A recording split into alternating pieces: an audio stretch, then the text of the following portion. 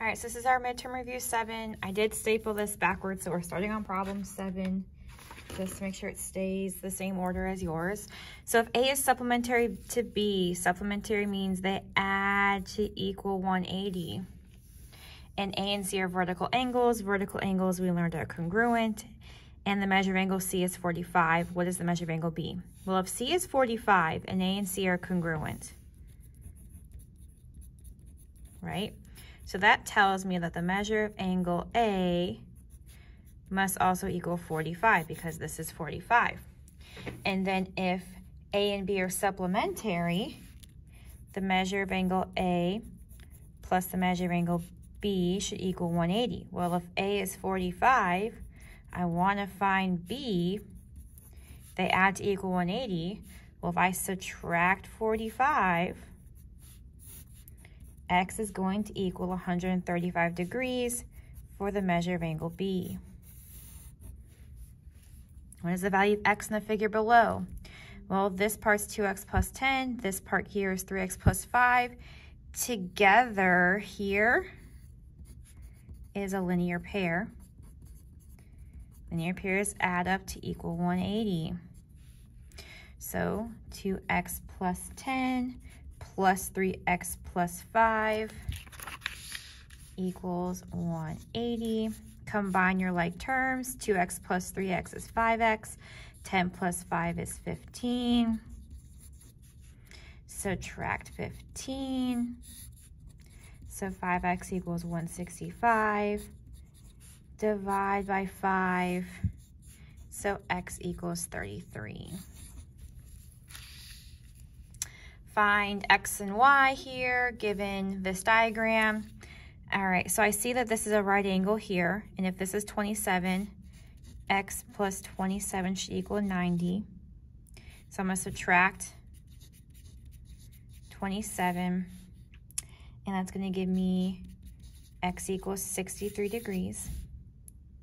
Then if this whole thing is 90, so is this, because together this is a full line, 180.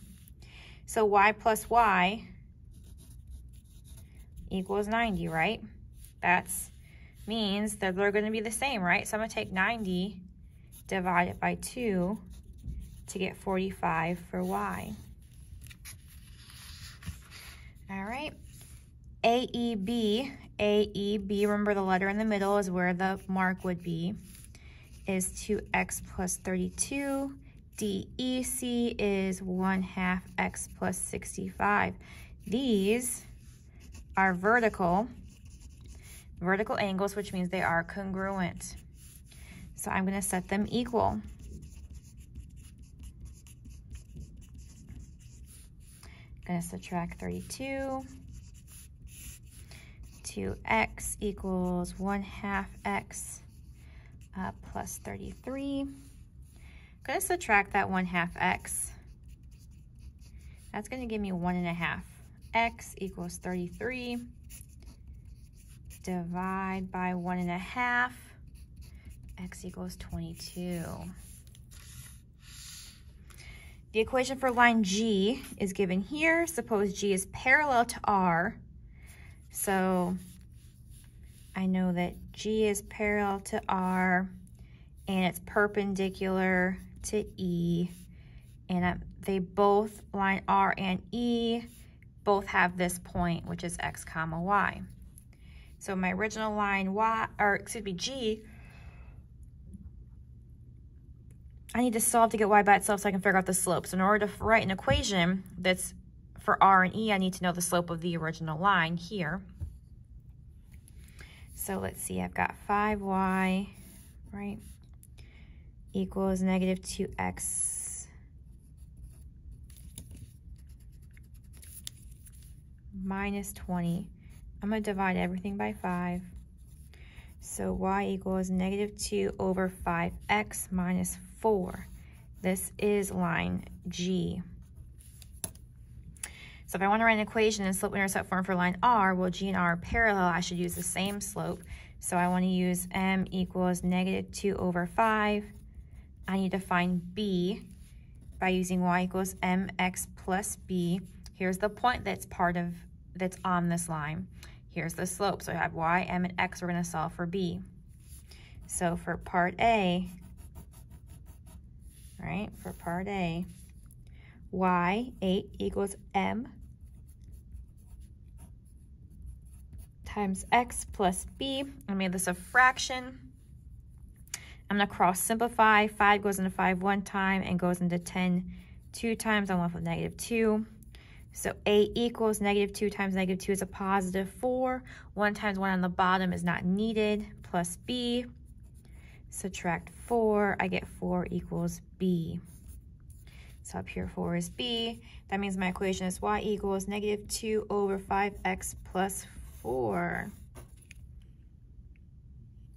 All right, now for part B, this one, G and E are perpendicular, so I want to use the opposite reciprocal of this, so +5/2. I need to find B. Again, I'm using this point, so A equals 5/2. Here I'm going to cross simplify, divide those both by 2, I get 1 and -5. So I have 8 equals 5 times -5 is -25. 1 times 1 on the bottom is not needed. Add 25. So that 33 equals B. So I get y equals 5/2x plus 33. We've been doing a lot of these, so this should be hopefully very familiar at this point.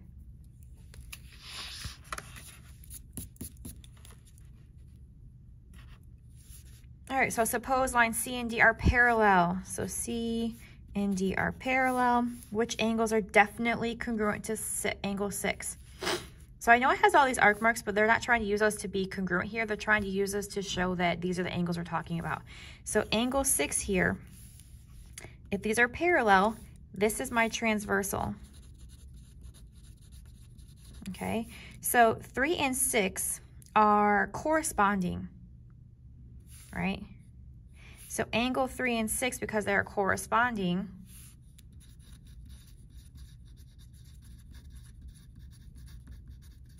we learned those are congruent. So I can definitely say angle 3 is one of the angles. Well then, let's say if 6 was 10, that would make 30 10, right? Well, 3 and 4 are vertical. We learned those are congruent, right? We also could look at 6 and 4 would be alternate exterior. Either way, I could identify that angle 4 is definitely congruent. So if this was alternate exterior, those are congruent. If this was 10, this would be 10. And because I already showed that these two are congruent, these are vertical angles, 10 would also be 10 here. Now, I don't know anything about these angles because these angles, yes, they're on these parallel lines, but they have to share a transversal with the given angle. So none of those are definitely congruent. I don't know enough information. So these are the only ones that are. Here I need to find the measure of angle 1. I'll notice this makes a triangle. So let's see if I can figure out these angles to find 1. Well, these two are vertical, right? Vertical, we learned, are congruent. So this must be 38 degrees here. These two are a linear pair. Linear pair, we learned, add up to 180. So if I do 180 minus 108, I get 72 here for angle 3. Oh, what do you know? 3 angles in a triangle add up to 180, right? So the measure of angle 1 plus the measure of angle 2 plus the measure of angle 3, we learned add to 180. I know 2 of those angles. So 180 minus 38 and minus 70, what is that, 72? That is 110. So that gives me 70 degrees for the measure of angle 1.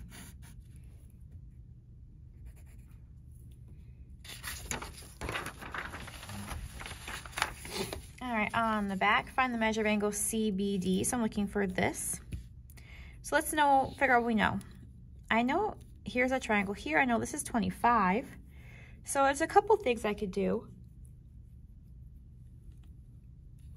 I can use that these are a linear pair. these two angles here, which means I add to 180. So if I want to find this angle, which would be the measure of angle BDC, 180 minus 80 would give me 100. And then I have a triangle here, and all three angles in the triangle add to 180.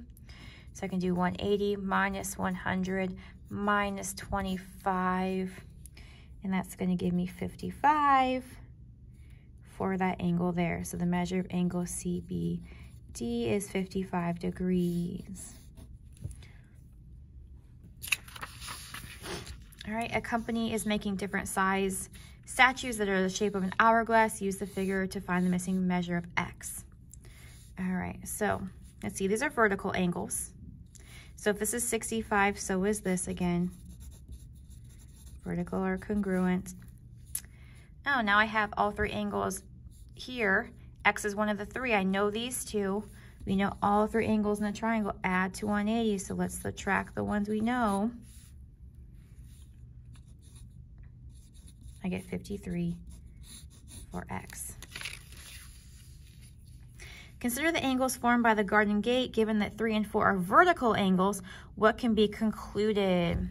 So I see this angle 7, 5, 6, 2, 1, 3, and 4. So it can be concluded that 3 is congruent to 4 since vertical angles are congruent. That is absolutely true. Let's see. It can be concluded that 3 and 4 are congruent since all vertical angles are right angles. No. Vertical angles are not all right angles. It can be concluded that the angle 3 plus angle 4's measures equal 180 since the sum of measures of a linear pair are 180. Okay, linear pairs do add to 180, but 3 and 4 are not linear pairs. No way. It can be concluded that 3 and 4 are complementary. Not necessarily. I only know they're complementary if I know they're adding to 90. I don't know that. So this is my only true answer. All right, if y is 3x, what is the length of AC? Well, if y equals 3x, right here, that's 3x. 3 times 3x plus 2, that gives me 9x plus 2 to represent AC. So I have to find x somehow to find this length. Well, AC, I don't know anything as far as it relating to the other sides. But what I do know is that A, B, and CA are congruent.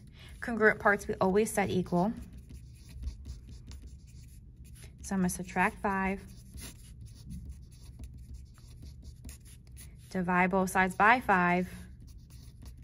So I get x equals 5. And if I want to find AC, plug that in. So 9 times 5, which is 45, plus 2 is going to give me 47 for AC. Number 5, AC is the perpendicular bisector of BD. If BC is 2x plus 2 and CD is x plus 3, what is the value of x? Well, congruent parts we set equal.